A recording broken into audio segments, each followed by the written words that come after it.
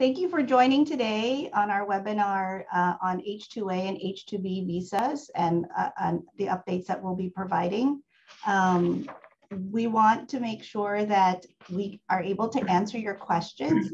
So please go ahead and put any questions you have in the Q&A and we'll answer them at the end of the session. For our legal disclaimer, this of course does not constitute any legal advice. It's all information purposes only. If you'd like any consultations, please feel free to reach out to any one of us. Our contact details will be provided at the end of the PowerPoint. And this slide deck will also be sent out to those who registered for the webinar. So just a little bit about WR Immigration.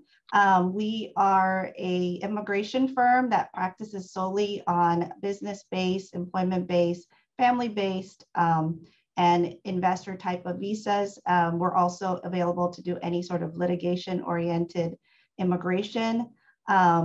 We provide high-touch service and innovative technology. If you want to learn a little bit more about our firm, please visit our website and subscribe to our blog. And I'm Charina Garcia. I'm a partner here at WR Immigration, located in the San Francisco Bay Area. And I'd like to have our panelists introduce themselves. So Melissa, why don't you go ahead and introduce yourself? Hi, I'm Melissa Harms. I'm also a partner at WR Immigration in the San Francisco Bay Area. I've been practicing immigration law for over 20 years. And here in San Francisco, we do a lot of work with the hospitality and wine industry. So this is particularly relevant to my clients. My name is Jestherlynn Emralino, and I am an attorney at WR based out of our Oakland office. I have been in the field of immigration for almost 22 years, 10 years working as a paralegal and the remaining 12 as an attorney. My name is Bob Birach. I've been practicing immigration law for the past 44 years. I'm out of Detroit. I'm not a part of WR. I'm actually like a redheaded stepchild of WR, but we work closely on the H-2Bs and H-2As. We love Bob. Bob is part of the family. So with that, why don't we go ahead and start talking about the H-2B? And Melissa, can you kind of give us an overview of the H-2B? Of course. So as some of you may or may not be aware, the H-2B, we're going to start with H-2Bs and we'll move to H-2As afterwards. But this is a non-agricultural worker visa for temporary work. And some of you might be familiar with H-1B, which is very popular in the immigration world. This is a little different from the H-1B, but like the H-1B, we have a limited number of H-2B visas. The key component of this is that it allows workers to come here to perform temporary non-agricultural work. And it might be one-time, seasonal, peak load, or intermittent. And we'll get to those in a minute, what that actually means. So we have 66,000 H-2Bs, and they're broken down into two halves of the year. So it's a little different from the H-1B. The first half is from October to March, and we can start registering in July. And the second half is from April to September, and we register in January. Melissa, when is the H-2B cap normally reached? Well, you know, like I said, this is better than the H-1B. It's not reached on the first day where we have like 10 times the amount of people applying. This year, let's see, I think we reached the cap in November. No, I'm sorry. We reached the cap in September this year, and we started filing in July. So we did have sufficient time. The year before that was actually November. So it was a lot longer the year before. And then the second half where we could start filing in January, we reached on February 12th. There are additional visas that were released on May 18th. So we were able to supplement the numbers this year for people who missed out on that first half with an additional 35,000, which has come in handy for some of our employers. Great, thank you. So some of the industries utilizing H-2B workers, these are the top industries: resort, hospitality services, retail sales, landscaping, food servicing, processing, and construction. So typically, and we'll talk a minute about the different types of need, but typically this is something that can be done, that is done on a seasonal basis, although there are other uses of the program, but seasonality is one of the key things we see, especially here in San Francisco. Okay, who qualifies for H-2B classification? So to qualify, the employer has to show that there's not enough U.S. workers who are able to do the work, willing, qualified, and available. And the employer also has to show that these workers are not going to adversely affect the wages of the U.S. worker or the working conditions. These first two prongs are governed by Department of Labor, and there's a very prescribed system, a very regulated system for proving that shortage, which Jess will get to a little later on. And then the third showing, and this is where we get to show our lawyer stripes, is showing that the prospective workers' services are temporary. So that's a big part of this application, is showing the temporary need of the seasonal work or the staffing shortage. Okay, so this is kind of the meat of the temporary need slide. So there's 4 different types of ways you can show a temporary need. So it can be a one-time occurrence, seasonal that we talked about, a peak load, or intermittent. So going through those, and it seems a little difficult to understand what those are. So the one-time occurrence, giving you an example of a one-time occurrence. This might be this isn't a situation that's permanent, but a temporary event has occurred. And this is where the employer hasn't employer hasn't employed workers in that occupation in the past, and it won't need them again in the future. So one of the examples that the USCIS actually provides for this occurrence would be, let's say a toy or a production manager for a new product is coming to the US, and he or she needs to train workers in the US to install that product. And the workers employed in the UK, and they usually have this need in the UK, but they're coming here for a short one-term example. So that would be an example of a one-time occurrence. The seasonal need, like I said, this is probably one of the most common needs we see. And this is where the employer has to show that the need is tied to a season of the year, and that event is recurring. So an example of a seasonal need, the ones you can think about, the ski resorts in the Rocky Mountains are here locally up in Tahoe. Cape Cod, any kind of dining staff in Cape Cod during the summer season, lifeguards. And then what we see with the wine industry is some kind of non-agricultural worker, let's say a cellar hand, or some of the employers or some of the occupations where it is a seasonal need. Maybe it's not out picking the grapes, but it's in the production facilities, and it's dictated by the seasons of the year. So a peak load need, this would be an example. Let's say you have a toy manufacturer who makes a new product. I can fill in the blanks for my kids, whatever that new hot product is for the year, and they have an unprecedented need, and they might need to have people come in to help at the assembly line over Christmas season. That would be kind of peak load need there. For the peak load, you have to show that you regularly employ the permanent workers, but it's the supplemental workers are due to short-term demand. And those temporary workers are not going to be part of the regular operation. And so lastly, the intermittent need. Sorry, one more, just going through the examples really quickly. The intermittent need might be something like this is where the employer has to show it has not employed permanent or full-time workers in the past. And this is to just occasionally or intermittently use these workers. So an example might be a sports jersey manufacturer who needs to do some sweatshirts around the Super Bowl or major sporting events. Another one would be, like we talked about, a log. Sometimes logs start floating in the water, and they need these certain types of trained people to come in to extract the logs out of the water. And that was an example of an intermittent need, where they have to train these people just to come in to pull the logs out of the water every once in a while. Okay, with that, and that was a lot of information. I'm moving quickly because we have a lot of slides. I'm going to turn it over to Jess, who's going to talk you through the H-2B process. Hey, everyone. So the H-2B process is a multi-step process. We're dealing with 3 government agencies, basically, in order to get through the multi-step process. And the initial stages, we would have to deal with the Department of Labor in order to get through the H-2B registration period and the labor certification process. So just going on step 1 here, which is the prevailing wage.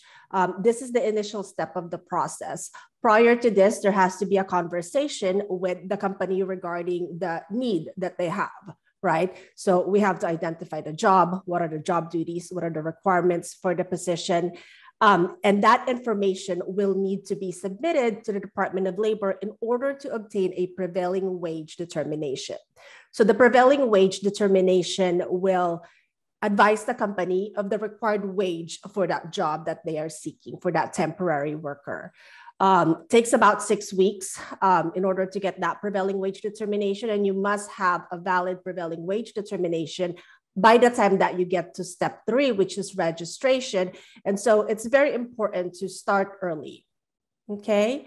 Moving on to step 2 here, which is the job order. Okay, the H-2B process requires that the company place a job order with a state workforce agency, okay, specific to the work location of the job. That job order that will be placed with a state workforce agency will provide information with regards to the offered wage, information regarding the position, the benefits that are associated being offered for that specific position. So that has to be taken care of before one is able to move forward to step 3, which is the registration. So registration occurs generally twice, as Melissa had noted. The first one is in January. So it's actually a 3-day filing period, January 1 to 3. And then the second one occurs in July. So it's the 4th of July weekend. It's usually July 3, 4, and 5. Okay. And so during that step, okay, the ETA form 9142B has to be submitted with the government. It's submitted through FLAG, which is the government's platform. You have to indicate the prevailing wage determination that has been received with the government, list down the case number, the wage assessment that has been provided by the government. You have to indicate that a job order has already been in place. And what happens is that during that 3-day filing period, right, where attorneys are scrambling to file these registrations, they'll close out that filing period. And then thereafter, what they do is that they will go through a randomization process. Okay, they go through a randomization process and basically assign a group assignment to those individuals who submitted a registration. The reason that they do that is that there's more people who wants to register than there are numbers that are available. So just to give you an example, last January of this year, so for individuals, for workers that have companies that have a need with an April 1 start date, right? The Office of Foreign Labor Certification received 7,875 H-2B registrations requesting 136,555 worker positions. Now, you have to remember, there were only 33,000 slots available. So 136,555 slots, and they can only fill 33,000. So it really is a race to the finish. And you know, it's important to get a group assignment that belongs to Group A. They go all the way through Group E, Group A, Group B, Group B, D, and C. And so the earlier your group assignment is, that allows you to move forward to step 4 faster, okay, because you are in the priority group. So moving on to step 4, if following the assignment that has been issued by the government, you will be allowed to move forward with the recruitment process. What will happen is there's going to be a notice of acceptance. You will be allowed to conduct recruitment. There will be a recruitment that will be posted at seasonaljobs.dol.gov. The company will be asked to post a notice of filing. So the notice of filing has information regarding the position, the salary, information regarding the numbers of hours worked, number of days worked, etc. There will also be a job order. So the job order that was started in step 2 will continue on and will remain open for the duration of the recruitment period. Employers will also be required to contact former employees in order to notify them that there is a requisition, there is a job order that is in place, as well as to recruit them if they're interested in coming back. Step 5 requires the company to prepare a recruitment report. So counsel will be assisting the company in preparing this. The recruitment report will have information regarding the recruitment resources that were used during step 4, listing the recruitment activity, the results of recruitment, how many U.S. workers had applied, the disposition of the review of resumes and referrals, as well as confirmation that the company had contacted former employees. Now, you submit all of that information to the government, you submit your recruitment report, you attest that you've done what is required of the company in terms of the recruitment. And step 6 then would be certification. So if the Department of Labor agrees and everything is in compliance with regards to the information that you've submitted to the government, the anticipation is that the government will issue a certification for the position that we're trying to secure. Okay, once we get a certification from the government, you will then take that certification and then move on and file the I-129 petition with USCIS. So here we're dealing with. Can I interrupt you for a second? Sure. If I need workers in the summer, when do I need to start step 1? If you need workers in the summer, I'd say you need to get started at least 6 months in advance, because before we even get to step 1, there needs to be discussion that occurs, right? Strategy that needs to be in place with regards to the job, what standard occupational code is going to be used, whether there is an anticipation of a prevailing wage issue, what the requirements are, whether the company has the required evidence in order to show the temporary need. So there's a lot of back work that needs to be done before you even get to step 1.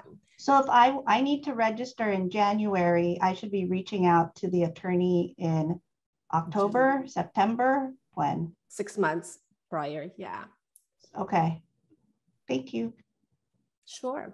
So moving on to step 7 here, filing the I-129 petition with USCIS, you take that certification, you submit it to the government, provide supporting documentation regarding the company. That includes the IRS letter assigning the federal employer identification number, annual report, recent tax return, profit and loss statement, spreadsheet showing permanent and temporary jobs hired in order to evidence peak load need, corporate information regarding the company's history, product, services, etc. You submit it along with the filing fees. So filing fees is $460 for the I-129, $150 for the anti-fraud fee, and then premium processing, which you would want to do because it's a race to the finish again, is $1,500.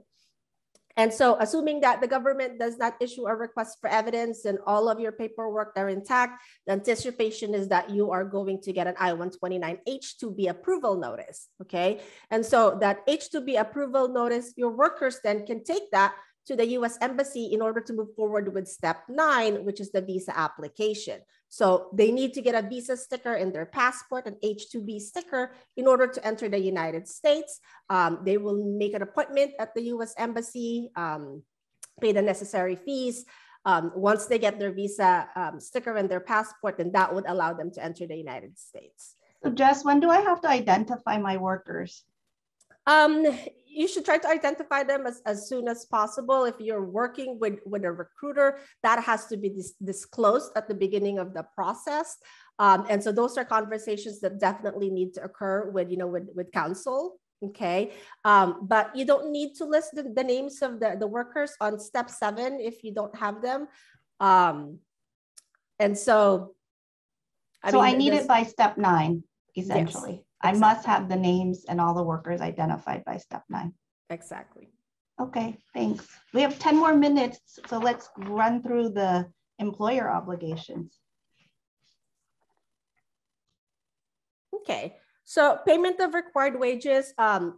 As I indicated, you have to get a prevailing wage determination from the government. So that prevailing wage determination is when you submit the job duties, the requirements, the location, etc. with the government. And in turn, the government provides you with information as to how much should this worker be getting paid. The offered wage must equal or exceed the highest of the prevailing wage that you get from the government or the federal, state, or local minimum wage specific to that job, okay? The employer must pay the offered wage during the entire period of employment. Okay, the wage rate must be met free and clear without unauthorized deductions or kickbacks from the employer. This means that if an employer is paying for housing and deductions will need to be made on the worker's paycheck as part of the housing arrangement, this must be disclosed during the application process. Okay, it's on the job order, you list it on the registration application, it's on the notice of filing. So there is you have to disclose it. Disclosure is mandatory. Okay, the employer must pay at least every 2 weeks or whatever the prevailing frequency is in the geographical area as well. Okay, and then Bob's going to talk about the job hours and the 3/4 guarantee. Sure. Just want to follow up on what Jess said about the payment of wages. One thing you got to be very careful of is that you stay in your lane. If you're hiring painters, helpers, don't give them a paintbrush. There's a difference of $12 an hour in the pay scale. What happens is wage and hour will come after you. If that worker works 1 day painting walls, you now have to pay him $12 an hour in back wages for every hour he's ever worked or is going to work. Same thing if you've got landscapers, they're limited duties. They have to do the duties that are in the job description. You've got them building masonry walls or patio surrounds or anything like that that involves masonry. Now you've got to pay them as a mason, not as a landscape worker. Now, going on to the job hours, these jobs, full-time is considered 35 hours per week. And these are temporary positions. It's throughout the length of period that you need the workers. So you need them from April 1st through November 30th each year. It's good, at least up here in the north, that's what we usually have for our landscapers. So that you have to guarantee that you're going to give these workers 3/4 of the time, the hours that are available during that period from April 1st to November 30th. This means that if you don't have work for them for any reason, and you've got them sitting on the bench or staying at home not working, you still have to pay them for 3/4 of the hours. Now, if they're working 60 hours a week for a couple of months, and then you have a month where they're only working 20 hours a week, they'll still meet the 3/4 guarantee because the overtime hours also count toward that 3/4. But don't want to get into too much detail there, but this obligation begins on the first day they arrive and ends either at the end of the period or if there's something happens, there's a natural catastrophe, or say something like a COVID situation where you have to terminate their services early, you can get permission from the Department of Labor to terminate the services. And that limits your exposure, for the wage guarantees. And then employers are also, if we move to the next slide, your employers have to make all deductions required by law. Those are your taxes, withholding, anything that's required by the state. Anything that you're withholding that's not required by law has to be disclosed in both the job order and the applications, and it has to be reasonable. Now, deductions for expenses that are for the primary benefit of the employer are not considered reasonable. And that will reduce the wages that you're paying to the employees and could bring the wage below the H-2B minimum wage rate. That happens, you've got wage and hour coming after you for back pay, plus penalties and interest. And it's very, very important to play by the rules with the Department of Labor and Immigration Service with the H visas, because the violations are very, very expensive and can range from anywhere from a few $1,000s to over $10,000 per violation per worker, in addition to back wages and possible debarment from the program. So you want to be very careful about that. One of the deductions that's for the benefit of the employee is housing. You're out there in California, housing's at a premium. So if you have, say you own a couple of apartments and you're going to put some of your workers into the apartments, you have a right to deduct a certain amount for the rent and for room and board, as long as it's reasonable. And reasonable means, what is the normal rate to be charged if they had to do this on their own? They would have got 4 workers and they would normally pay $2,000 for an apartment. You're deducting $500 a month from their wages to pay for their apartment. That's reasonable. but it's not a money-making opportunity. You can't charge them $1,000 a piece. Then you're going to be, if you do that, then it's excessive. And with the extra money is going to be charged against the wage rate you're paying. It's going to bring you below the minimum. You have to provide all the tools, uniforms, and other equipment that's required to for the jobs. And then transportation. You have to get the workers to your place of business. So you're responsible for the round trip transportation, wherever they're coming from, inside or outside of the United States, and to return them there. You pay for the, if they are terminated for cause, they don't show up for work, or they disobey the rules and they're fired, you don't have to pay for the outbound transportation. But you are responsible for, if you lay them off because of lack of work or something like that, you terminate early, you do have to pay for their return trip. One thing to note, though, is that they're leaving you to go to another employer, then the transportation becomes the obligation of the new employer. You don't have to pay to send them to your competitors or to someone who's going to be employing them during the season you're not employing them. And then there's always certain visa fees that are paid at the border for the visa application fee, border crossing fees, things such as that. You're responsible to reimburse the workers for those as well.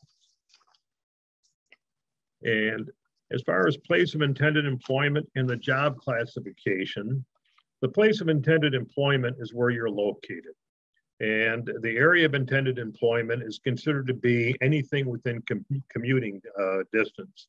Now, if your workers are coming to your place of work, but you have other work sites, you're responsible for transporting them to and from the other work sites. You see that a lot with landscapers. They report in the morning, they jump on the trucks, and they're going from, from site to site to take care of their duties. Now, the other thing is, and again, this goes back to what I was saying before about staying in your lane, is you cannot let workers work in positions that they're not certified for. If you've got landscape workers, you can't have them driving everybody, all the other landscapers around. You've got to get a driver for that. If you get caught with your landscape workers serving as drivers or chauffeurs, then the Department of Labor is going to come back and say you didn't treat U.S. Workers fairly because you had a job available for a driver and didn't advertise it. And maybe the pay scale is different. You run into that problem where you could end up paying back wages. So it's something where you have to adhere by the rules very carefully. They do enforce these rules and regulations very, very strictly. And especially, you see it a lot in I-9s as well as H-2As, and now they're starting to do this with the H-2Bs as well. And it's not uncommon at all to see fines and penalties in excess of 100,000 and even more. Yeah, thanks, Bob. So we talked about the H-2B, and now we want to talk about the H-2A, because there's a lot of confusion about what's an H-2B, what's an H-2A. So Bob's going to run through the H-2A process. Okay. Now, yeah, the H-2A process is for agricultural workers. We had a question come in whether winery workers would qualify for an H-2B. That's a good example. The answer is yes. If they're working in the bottling plant, or they're doing labeling, or they're doing warehousing, that's H-2B. But if they're out there working in the field, planting the vines, trimming, and doing the harvesting, doing the fertilizing, that's H-2A. H-2A is for any kind of agricultural labor, whether it's for raising livestock, growing produce. It even extends with certain limited exceptions to things like cider pressing. But it takes you from putting the product into the ground, harvesting, and then delivering the product to an end source. It can include some packaging for delivery to the end source, but it's best to consult with an attorney to determine what is agricultural work and what is not, because the lines do get blurred in certain cases. You can raise animals for a petting zoo. You can raise show horses. You can breed them. That's agricultural work.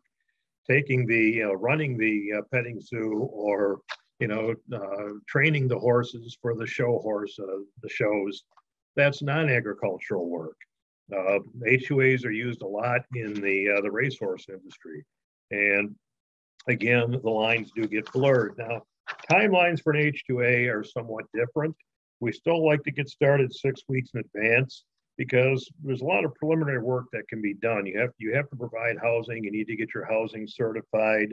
We have to get a good understanding of what the job duties are, make a determination of whether they're agricultural or non-agricultural, and prepare all the forms and everything in advance, because you can only file no sooner than 75 days before you need the workers on site. And you want to get you want to be able to file your labor certification within 45 days of needing them on site. So it's a very, very small window. The temporary need is basically a seasonal need because it is agricultural. Sometimes you get certain things, certain farmers, there's farms that do run year round, dairy farms, ostrich farms, things like that. Now, so there may be cases too where there's a peak load need. Maybe you run a farm where you have a full-time staff year round that can take care of everything, but when it comes time to planting and harvesting, all of a sudden you need an extra couple dozen workers to come in and help you with that. So that's the peak load need. It's not really a one-time need, although we've used one-time need. We had an ostrich farmer who had a stroke and they had to get someone in to run the farm while he was recuperating. So very, very similar to an H-2B in that regard.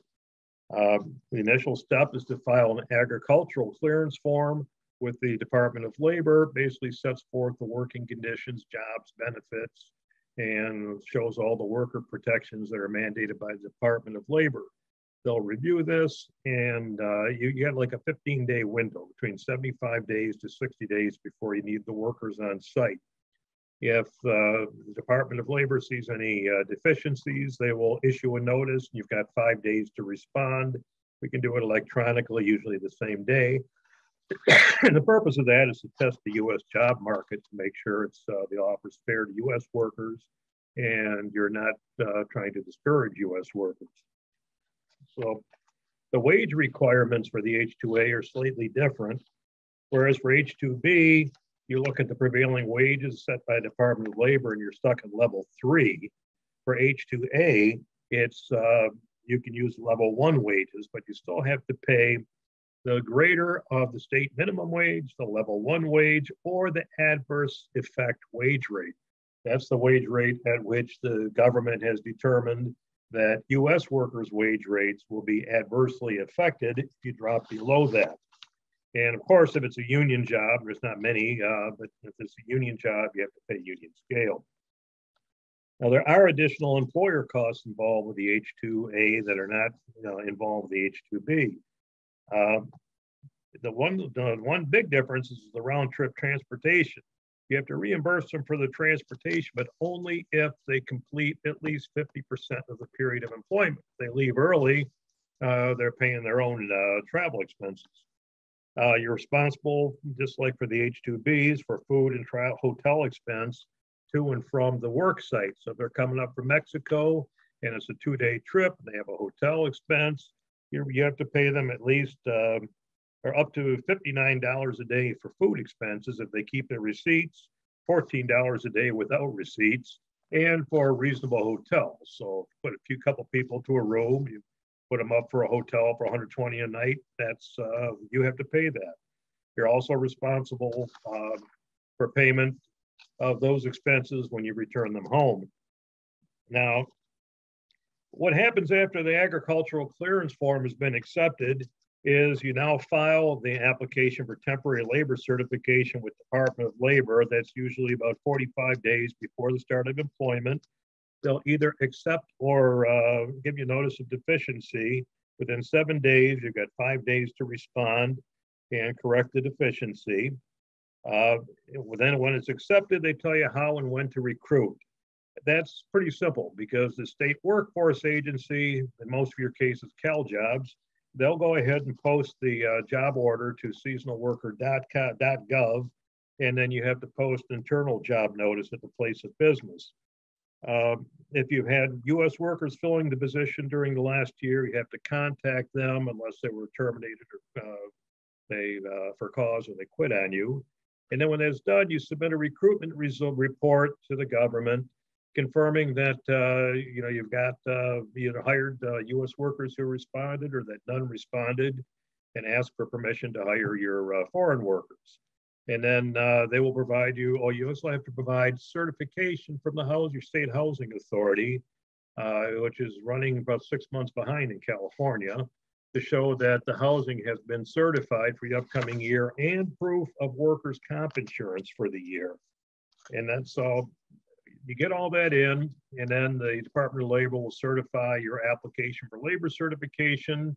Then you can file the visa petition just like you would for an H-2B. Except the difference is with the H-2B, if you want an answer back in 2 weeks, you have to pay an extra $1,500 for premium processing. For H-2A, it's automatically expedited. You'll get your answer back within a week to 10 days so that you can get your workers into the U.S. And of course, they have to apply for their H-2A visas wherever the local consulate, wherever U.S. consulate, wherever they're located. If they've had H-2A status in the past couple of years, they may waive the interview requirement for them as long as they're not otherwise admissible. But you try to leave a week or two to get your workers on site once the certification has been granted. Sometimes if you do need interviews, it takes time to schedule them. Now, your obligations. You have the obligation to provide not only housing, but meals. And if you're not providing meals, you have to make sure you've got a fully equipped kitchen and preferably a washer and a dryer.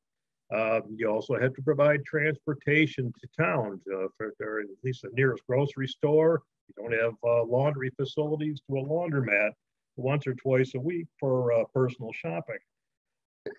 Now, as I said before, if you have multiple work sites, we see this a lot in the wineries. You might have wineries spread out over a couple of counties. You've got to transport the workers to and from the work sites at no cost to the worker. Now, the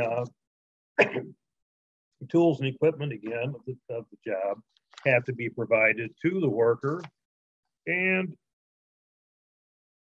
beyond that, let's see, I think we already covered the final steps. But if you have workers who are inside the United States who are already working for another farm, and you want to bring them to your farm or to your winery or to your ranch, you can file for an application to change their status and extend their status. And the nice thing is that as soon as you file that, because they were already in that status, it's portable and they can start working for you right away. So with that. So Bob, can I ask you a couple questions? Yeah. Sure. So Melissa had mentioned that there was a quota for the H-2B. Is there a quota for the H-2A? Like, is it a race to the finish also? Not at all. And in fact, over the last 7 years, we've seen them triple. They've been about 200. Well, let's see. It's closer to 400,000 workers now. But a couple of years ago, they had tripled the numbers from around 55,000 to 200,000. So it's becoming an ever more increasingly popular program. I guess there's a lot of hoops to jump through. There's a lot of tight timelines, but it's really beneficial. It's getting harder and harder to find U.S. workers to fill those jobs. So Jess had mentioned in the fees, the filing fees, and she had mentioned for the USCIS fees. Is that per worker or is that per petition application? No, it's per application for however many workers you're bringing in. Now, if you're filing different applications in different countries, you're bringing workers in from Mexico, Honduras, and El Salvador. That's 3 applications. That's 3 times the fees. I get it. But the filing fees are the same for all H visas. It's $460. There's an anti-fraud fee that's $150. And for the H-2Bs, there's a $1,500 premium processing fee that you do not have for the H-2As. Oh, okay. And then so H-2B, the premium processing fee is actually lower than any of the other like H-1B fees. right? Because that's usually 2,500. Yeah, all other premium processing fees are 2,500, but there's an exception for the H-2Bs. And the fraud fee is also lower as well, right? Yeah, the fraud fee. Well, no, the fraud fee for both are $150 for the A's and B's, but for H1s and such, I believe the L's, they're all $500. Yeah. Okay. And then can you give us some examples of some that are considered agricultural workers that you've done versus some H-2B skilled workers? Because we have some questions about vineyard workers. Like I said, anybody. We do dairy farmers, people who handle breeding and milking of cows. What you call eggs, poultry farmers, and basically anything to do with ranching and farming, beekeepers, anything that's producing, that's putting the food product or putting product into the food chain that involves the actual growing and production of food and of livestock. Now, if you've got a farm, you operate your own slaughterhouse. Breeding the animals, raising the animals, caring for the animals and such, that's all agricultural work. Slaughtering them and butchering them, that's not. So same thing with tomato farmers. When it comes to fruit farmers, growing it, raising it, harvesting it, and taking it to the processing plant is agricultural. Freezing it, canning it, and otherwise packaging it, other than packaging it for delivery. Like if you're doing tomatoes and you're packaging them into plastic packaging and shipping everything already packaged, to the wholesaler, that's agricultural. But shipping freezing products, freezing frozen fruits, for example, or canning sauces or different types of vegetables for resale, that's not agricultural. And again, that's where it's on a case-by-case basis. So you really need someone who's well-versed and experienced in the H-2A visa industry to help you work. Someone like you, right, Bob? Someone like you who's been doing it for 30, 35 years. 44, actually. Oh, the 44? Wow. Yeah. And then just one question, because we always get this question. Should you list experience requirements? Well, not for the, it's very rare that you would have an experience requirement for an agricultural worker. The Department of Labor sets the educational experiential requirements for each job. And most of these are listed as job zone 2, which means either little or no experience is really required. The only experience we ever see is maybe special ability. You might have to be able to lift 50 pounds or 75 pounds to lift a lug of grapes or, a box of cabbages or whatever, to get them up onto the tractor, up onto the skid, whatever you're hauling. So there's little things like that, but educationally, experientially, there's really no experience required. But if you do have experience or do require experience, again, that's something you need to go over with the lawyer when you're determining what the job duties are going to be, whether it's H-2B or H-2A, and it's also going to have an effect on the wage rate. Although, again, with H-2B, it's automatically at level 3. There's only 4 levels, and level 3 is second highest.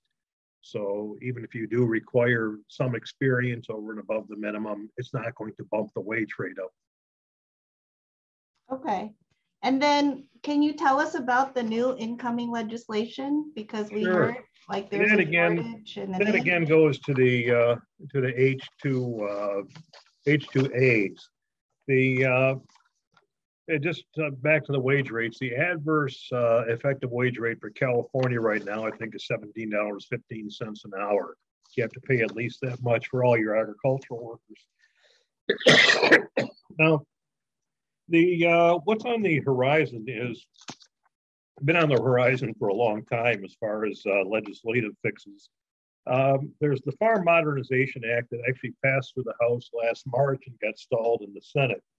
And what that proposes to do is set up a form of a legalization program for people who are in the United States illegally. Maybe they've worked here as H-2A workers in the past, entered as visitors, they've overstayed their visas, So for that reason, they're removable from the United States, or maybe they're on temporary protected status, deferred enforcement status. What the proposed legislation does, or one of the things it does, is sets up a new, they call it a CAW. I'm not sure what the C stands for, but it's something agricultural worker. And what this does is it sets up a program for anybody who's worked over 1,035 hours of agricultural labor during the 2 years prior to March 8th, 2021.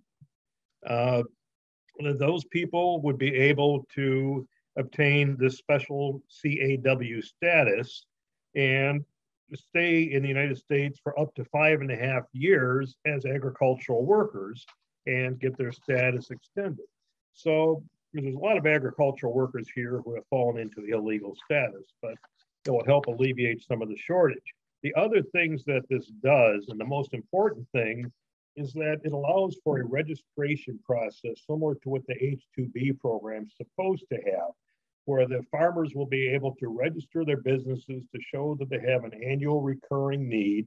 And that way they don't have to jump through as many hoops every year to prove that they have a temporary need. This was part of the H-2B law, but it's never been activated. But for the farmers who are registered, the H-2A workers will now be portable. So they will have 60 days after their H-2A status expires to find a new job with a new farmer, so that they can just move from job to job to job without the farmers having to go through the process of renewing the H-2B or going through the H-2B application process every year. And so they're going to make it, they're going to revise the way the wages are calculated and make sure they've got certain, just going to take another look at the 3/4 guarantee to make sure the program is fair for U.S. workers as well as foreign workers. I can't tell you what they're going to do yet because nobody really knows. There's no saying that, a camel's a horse designed by committee. So as Congress, you give them a thoroughbred and it enters into the process, and what it's going to look like by the time it comes out of the process, who knows, if it makes it out of the process at all. But that's about all that's really coming up. There's also a lot of talk about finding a way to include H-2B with some of these modernization plans.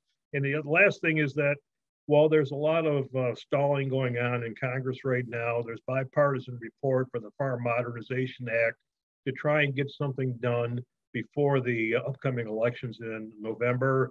Both sides of the fence recognize this is very important.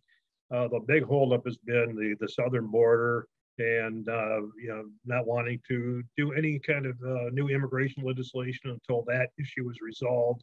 But it looks like there's a lot of strong support for making an exception for the Farm Modernization Act. Thanks, Bob, for sharing that. So our next slide is about our key takeaways. So Melissa, Jess, and Bob, can you kind of share some of the key takeaways that our participants should have from this session? So the first thing I'm going to talk about is that as immigration lawyers, we get contacted all the time saying, we've got a shortage, and we understand there's a shortage. But the H-2B in particular can't just be used for shortage. The need must be temporary. So that's a key thing to point out. And before Jess goes into planning early and plan ahead, I want to emphasize that this looks incredibly complicated, but we as your expert immigration team will make this not so complicated for our clients. So there are a lot of steps to follow, as Jess pointed out, but that's our job to help you navigate the system and not make this seem like an onerous process, or try to make it as easy as possible. Yeah, it can look really complicated, but as Bob said, he's been doing it for 44 years. I think the one piece of advice I can give to you is just make sure the person working with us can work really fast, because we're going to be sending you documents to sign and you have to just hustle and sign it, because we are racing against the clock when it's an H-2B. It looks very complicated, but Bob's been doing it for 44 years. How complicated can it be?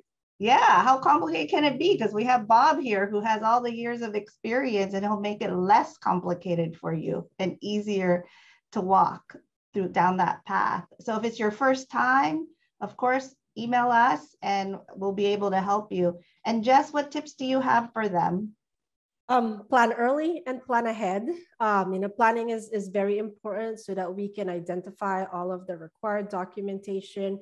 We could work with you with a strategy for the case. So, the appropriate SOC code, for example, that must be used for the position to ensure that the job duties are aligned. We're getting the wage that the company is able to accommodate based on the SOC, based on the work location. So planning is everything, right? So that you can anticipate all of the possible issues. And if you plan ahead, then it's not going to be complicated because you know what you're up against. So if you have a need next year, you should be reaching out to us now. Is that planning ahead? Sure. Yes. Okay. Yes. And Bob, if it's an H-2A, how early should they plan ahead? 6 months before you need the workers on site. Okay. And then Bob, you want to tell us about the rules? Yeah, I just want to reiterate what Melissa said. I mean, we're basically, it's like sausage, you love the end product, but you don't need to watch it made. We're making it, you're eating it.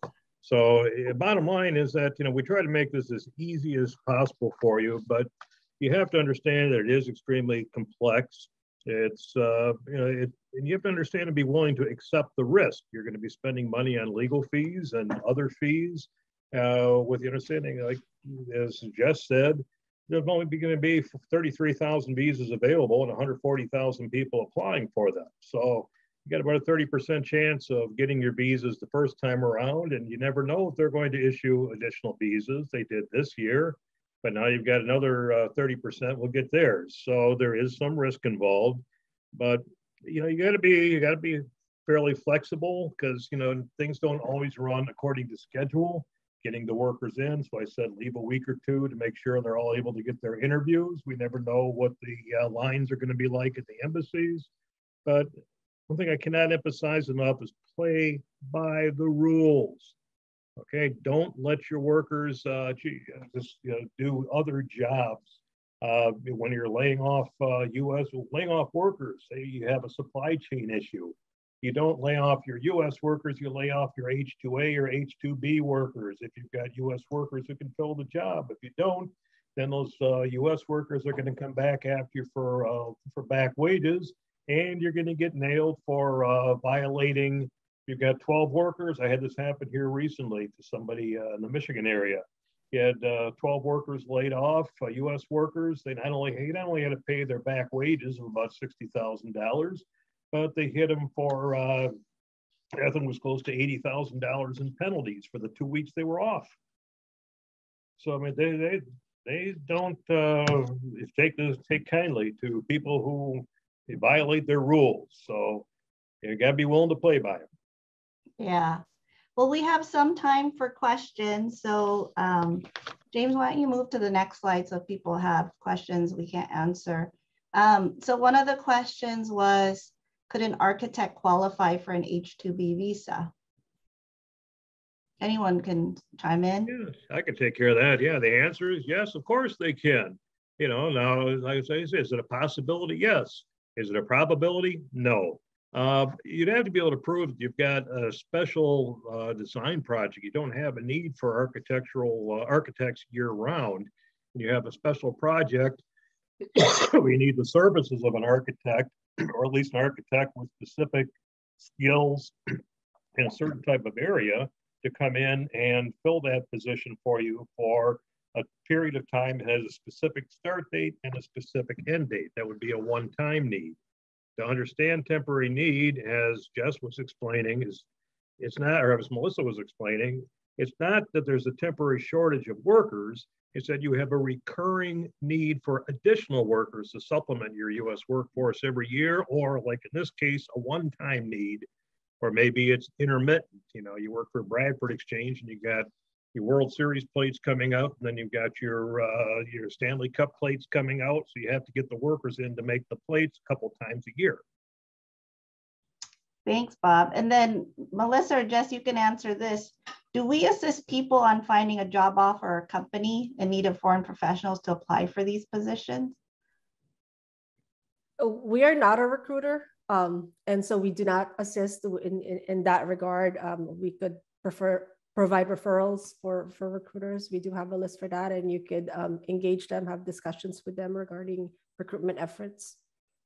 And there are recruiters who are set up, designed for this process, so we can send you those names to work with. Yeah, and some states have certain requirements for the recruiters. So many of our clients will come to us, they don't have the workers identified, we'll refer them to the recruiters, and then they work with the recruiters. But we only help you with getting the paperwork through the government. We don't help you find workers. So just so you know that. So my manufacturing company is very behind on-time delivery, and we get no responses from our hiring ads starting at $17 to $20 an hour. Our needs to sustain our company is not temporary. We need permanent visa employees as an essential manufacturer of military cables for Department of Defense. Would this qualify as an H-2B? No, there has to be a temporary need. So it's not meant in order to fill permanent positions in the US. It's meant to fill a temporary need for temporary workers. And so the best thing to do is to call our office and let us walk you through what is defined as a temporary need. And then we can give you examples of what would work as a temporary need, and then explain to you what types of documentation you would have to provide to the government to prove that need. Okay. It's also an option to do those workers on a permanent labor certification to bring them in for the long run. Although right now there's no visas available for unskilled workers. That's now backlog. Yeah, I mean, Bob makes a good point. Like I work a lot in the healthcare industry, and like caregivers, you know, that is an unskilled position as well, but we actually have a path to get them a green card, which is a permanent immigrant visa, but that takes a long time. You have to plan at least like 3 to 5 years or sometimes 7 years before you'll have that worker. So there are paths to do that. If experience is required, do we have to identify workers at the I-129 stage? I'll take the next two. Hey, Sufin, how you doing? Sufin's only a couple miles from me. Oh, cool. Yeah, experience, is it required? No, you can, if you don't, you can just do unnamed workers. Even if you require experience, they can prove their experience at the consulate. And then in response to your second question, which is at which stage do the workers count against the quota or the number on your labor cert? It's when they enter the country. So for example, this had a landscaper, he brought in six returning workers and had available room on his certification for 2 more. So we just found we're bringing in 2 more now under the supplemental visa program using the same labor certification. You know, it's just, you can't stagger the entries, but if the visas are simply not available and then become later, you can use the same labor certification. So I hope that answers your question. If not, you know my number. I wanted to quickly go back to the question about temporariness. And, you know, one thing about Bob and our office is structure, the way we structure these applications. So there are creative uses. So there might be a construction company that won't qualify in one instance, but they will if the facts are slightly different. So reach out to us it's a very fact-driven process as to whether the need is actually temporary. I think the one thing we didn't mention is I always get this question, can I bring workers from any country on the H-2B, Bob? Well, there's about 80 countries, might be 82 now, I'm not sure, but if you just Google H-2B countries, you'll get the list of countries for which you can bring workers. Some countries are not included, or for a while the Philippines was off the list because they had too many cases of the workers coming in and overstaying. So you know, they want to make sure the workers are all going back when they get done working. Okay, we're at time. Whoa, we're at time. It went by so fast. Thanks to all our great panelists. And just give a quickie to Elvira Mendoza, who reached out earlier with a question. She had about bringing workers in. She needs to know where, you know, about applying for the DS-160, the application for immigrant visas and that process. We use a fellow named Omar Santos. If you reach out to the firm, we'll give you his information. You can contact him. He takes care of it right there in Mexico. Yeah, there's Bob's email right here. So our contact information's here. Thanks to everyone for being part of this webinar. We hope you learned a lot of information that you can bring back, and reach out to us if you have any H-2 needs. Thank you to our panelists for joining.